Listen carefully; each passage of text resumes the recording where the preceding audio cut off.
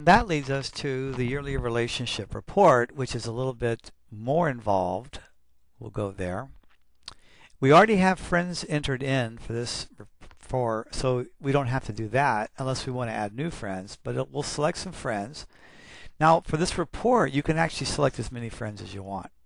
We're going to select both of them right now by holding down my control button on my keyboard, and it tells you right down here you can select more than two people. More than one person, I mean. So I'm going to select them both and click select. Now also you can say what years you want to do. You can do more than 1 year if you want on this report. This is automatically defaulting to my current year, which is age 54 to 54, but I could go 2 years if I want by clicking 55. And you'll see that down here how many connections are found for each person is listed down here. Now you can also select what's the maximum number of connections you want to look at. Honestly, I think 4 is probably enough to look at for either one person.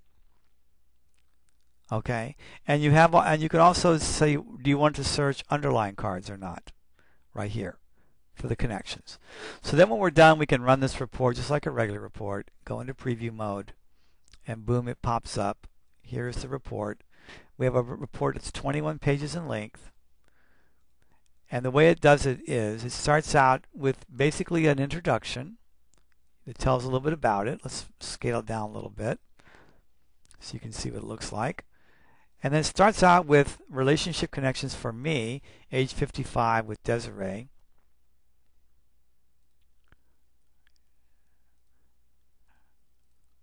And then with Tom.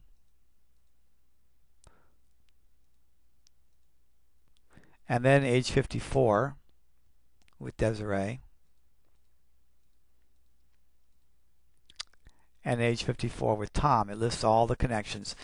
It should be the same connections that you see when you do the relationship reading. It gives you all the descriptions of how these things are. And not only that, but if you notice carefully, it actually has the text of the person's name in the report. It mentions how they are really impacting you in the current year, and it talks about it like it puts their names. If you have actually chosen Desiree to be your teacher in some way this year, you'll see her name is there in the text of the report.